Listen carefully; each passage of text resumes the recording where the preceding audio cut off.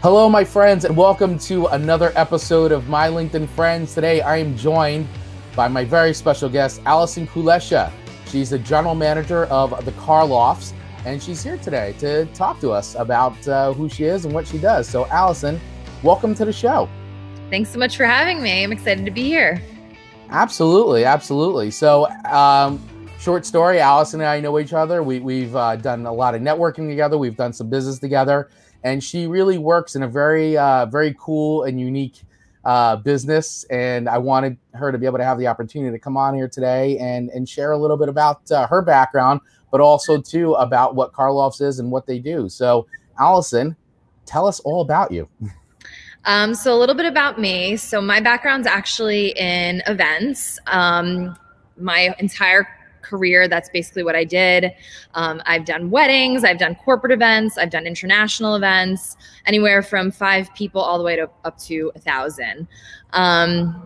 So how I got here is actually a funny story. So I had left my corporate job over a year ago now, and wasn't really sure what I was going to do next. I wasn't really sure what my next step was in terms of events and what I wanted to do.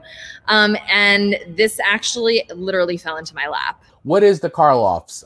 Because I see behind you, you got a very sexy vehicle there. And that's yours, right? That's your personal car. This is my personal vehicle. I wish.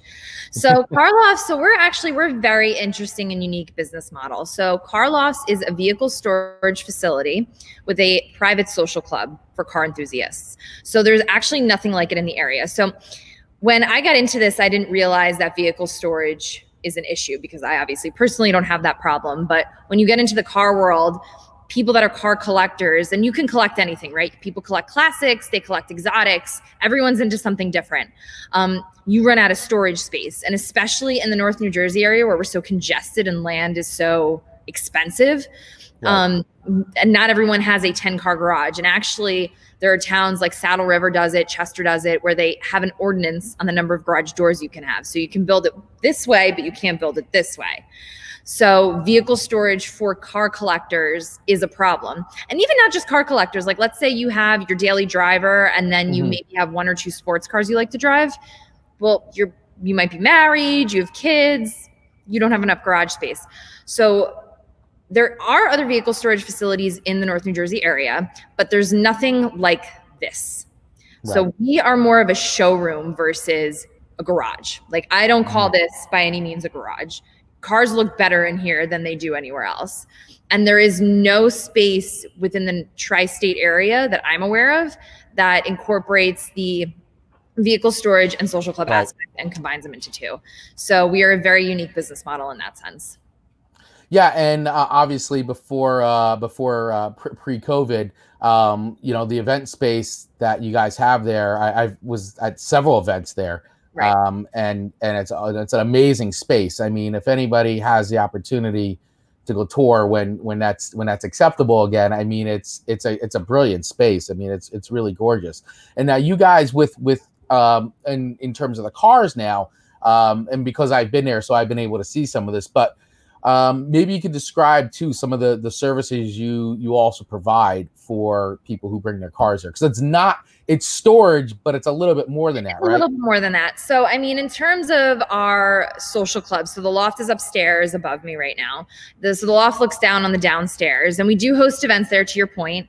Members are able to rent it out, and we are renting it out as well for other events. Obviously not really right now, but right. And then in terms of other services we offer, so we actually do have a concierge service available for members. So what that essentially means is we're trying to make your lives easier, not harder. Vehicles, especially the older ones, require a lot of attention and work. So it might be your hobby, but maybe you don't really have the time to invest in coordinating certain services for your car. So that's where we come in. So we are partnered with different service providers in the area, whether it be for a motorcycle, whether it be for a detail, whatever it is. So all you have to do is pretty much give me a call or give Seth a call, who's one of the partners here, and say, hey, listen, like I want my car detailed, or I need an oil change, and we'll coordinate it all for you. One of the things that we can do here in-house without your vehicle needing to leave at all is we can do details here. So we do have an in-house wash bay, so that gives us the ability to literally just move your car across to the other side. wash it here and then just move it right back. So going back to the event side of things and the event space and all that, because you guys were running a lot of events. I mean, like everybody during this time, I mean, everybody's been affected in one way or the other with the ongoing pandemic. How have you guys been able to navigate the waters here and, you know, in the word of 2020, pivots or, you know, come up with any kind of new innovations or things like that have helped to keep you guys going? Yeah, so I mean, events for us were really great in terms of marketing the space and getting our name out there, because people really need to come here and see the space. Right. So it's an experience. Yeah, I mean, because at the end of the day, like, you can look at pictures, you can take our virtual tour online, but when you come here and see the space, it's a much different experience. I mean, even being in the room right now, like, it doesn't do it justice. You have to see the space. So with COVID, obviously, that people weren't really coming out anymore. So one of the things we did do is we did actually decide to do a 360 virtual tour, which is not something we really would have done if COVID hadn't been a thing, because you can't get people here. I mean, and yes, the virtual tour, I still don't think does it justice, but that's a way for us to still, like, be able to give people a tour without giving them the tour. So we actually just pivoted our focus mainly to be on vehicle storage. And prior to the pandemic occurring, you know, we were in talks with different dealerships, corporations on not just hosting events, but just like relationship building. Right. And so I actually, just very simple, like, I picked up the phone every few weeks and called people and was just like, hey, how you doing? And half the time we didn't really have much to talk about, but it's keeping those relationships going so that when things started to lift, I'm still relevant. So as an example, one thing that we worked on during the pandemic I'm really excited about, we are partnered now with Road and Track. So they came out with a new sect to their business called R&T, the Track Club. Right. So what it is they're trying to shift more from just being like a magazine or a written kind of thing into more of a lifestyle brand. So the Track Club, actually, it's a membership-based subscription. It's for a year, and it gives you access to an exclusive magazine, exclusive event experiences, and discounts to different, whether it be like, we're on there, of course, and then you have different things like Troutback, which is like a place up in upstate New York. It's like a little vacation spot. But they have different discounts and incentives for different, and they have 3 different tiers of memberships. So during the pandemic, I mean, that takes a little time to get finalized, to get through the details, but that's something that we really work closely on. I've been all about the social media too, but trying to just promote vehicle storage and cars and stick with that route. And I don't know if I like to say that I think it works, because now that things are starting to lift a little bit, we're hosting outdoor cars and coffee events. And, you know, in talking with people that I've been trying to build relationships with, they're like, oh, like, I see you on social media all the time. You're doing great.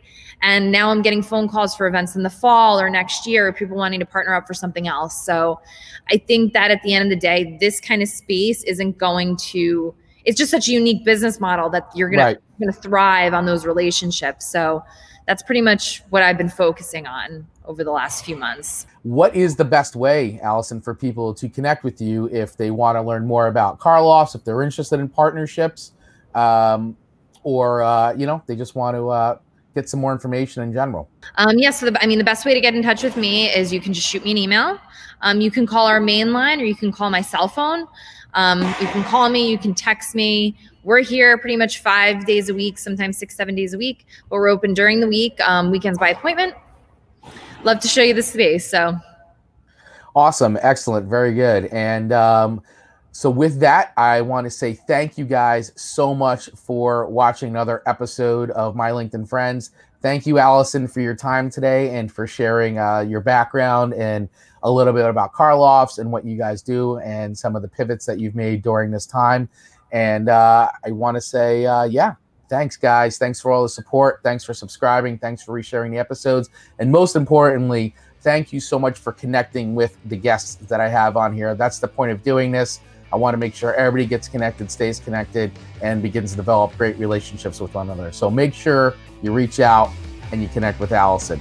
All right, guys, that's it for me. Take care. See you soon.